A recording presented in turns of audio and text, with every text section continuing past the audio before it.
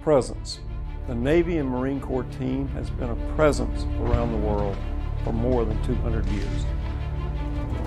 As Secretary of the Navy, I'm responsible for recruiting, training, and equipping the almost 900,000 sailors, Marines, and civilians who carry on that legacy to defend the American people and our national interests. Every day, these men and women provide a constant and necessary presence. We are America's away team, and being there matters. Our presence is made possible by 4 key priorities. They're the foundation of our sea services: people, platform, power, partnerships.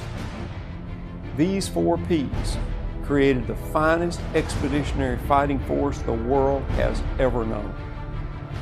By focusing on that foundation, we'll meet the challenges of today and seize the opportunities of the future.